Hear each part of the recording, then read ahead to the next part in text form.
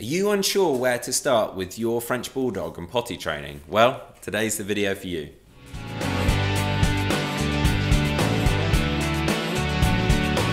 Welcome back to the Fenrir French Bulldog Show. My name's Joe and I'm a certified canine leader here at FenrirCanineLeaders.com.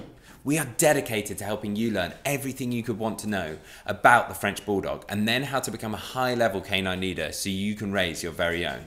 So if you're new here, don't forget to subscribe and turn on that notification bell so you never miss a future upload. Now, potty training is very important for your French Bulldog because you don't want to be coming down the stairs in the morning, going to get a cup of coffee and then finding yourself stepping in something that you don't really want to be stepping in. So today we're going to be tuning into a webinar that CEO and founder of FenrirCanineLeaders.com, Will, has recorded all about potty training and how to do that. So over to you, Will.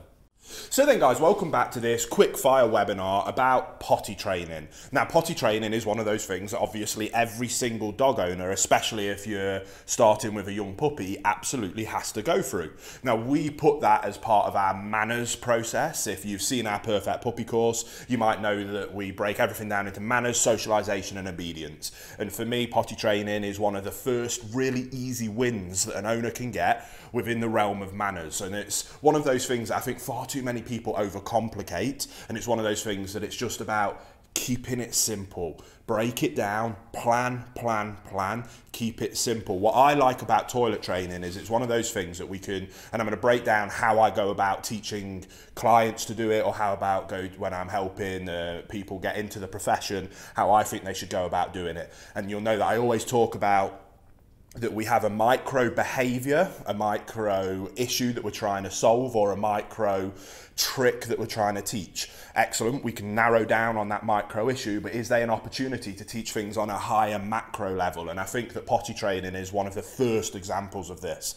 Now from the micro, we need to teach a dog to not go number 1 or 2 inside and to do it where they should do. That's the micro issue. But what I love about my routine of teaching potty training is not only is it just incredibly successful at getting the job done really quickly, but it really helps with the macro picture of calm, consistent leadership and focusing on the consistency element of what it takes to be an excellent canine leader. So when you bring your new 8-week puppy home, or your owner's bringing a new 8-week puppy home, the way we do it is really simple. On the hour, every hour, when the puppy wakes up, after they've had a drink or something to eat. You can set that as an alarm, but you want to make it structured and routine. I always talk about routine, boundaries, structure, expectations is incredibly important for canine ownership, and this is where I say that it's an opportunity to help with the mindset of being a good dog owner at that macro level by about instilling that principle of structure and routine. So on the hour, every hour, when the dog's just woke up from a nap or after they've eaten or drunk,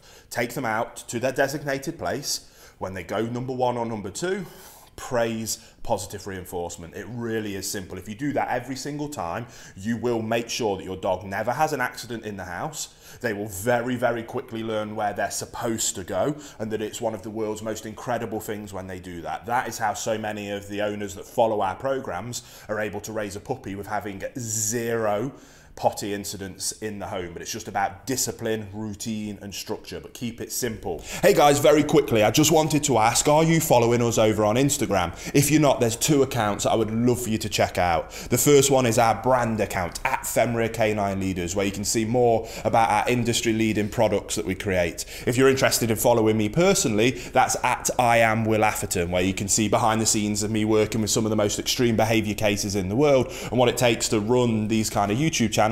And maybe if you just want to be able to come over and chat with me, that's the place for you. So there'll be links down in the description box for both of our Instagram pages. I'd love for you to come and check them out, and hopefully we'll chat over there. One thing that we then go on about that is it's a good opportunity to teach our owners that if the dog makes a mistake, it was the owner's fault, not the dog's fault. They missed a cue. They weren't being observant enough. They weren't being disciplined, routined or structured enough. They missed something so that it's their fault, not the dog's fault. So rather than getting angry and punishing the dog, they need to clean it up as calmly as possible, remove the scent, because if we leave any of the smell down, canine psychology, they like to go on the same thing, so if they can smell it, they'll do it again. So we clean it really thoroughly, make sure we remove any scent, And then we go back to basics: regiment, discipline, routine. Then as the dog gets older, you don't have to go on the hour, you can go on every other hour. And as you start to learn the dog's habits and routines, and you're feeding them at the same time every time, and you're not leaving the food down, which you should never do anyway, the dog will start to have a routine in terms of when they go number one and when they go number two. And you can start planning and structuring around that routine, which builds structure, builds routine, builds high expectations, builds leadership and relationship with your dog, and sets you and the dog up for extremely high levels of success on that macro level. That's the most important part, by focusing in and teaching some skills on the micro level that is potty training. So again, it isn't rocket science, guys. Keep it simple, but stay calm. If there's any accidents, it's your fault, not the dog. So step back, readdress, and then put a better plan in place so that that accident doesn't happen again. Set them up for success, and then highly praise and reinforce that success. And you, with your puppy, or your clients and their puppies, will have their mind blown about how incredibly easy it was to potty train their dog. Something that so many people make it far more complicated than it needs to be. Keep it simple, keep it disciplined, keep it routine, structured. Calm, consistent leadership wins above everything else. So I hope you enjoyed that quickfire webinar. Let's move on to the next one. I hope you found that really useful. There's loads of tips and tricks in there to get going with potty training your French Bulldog.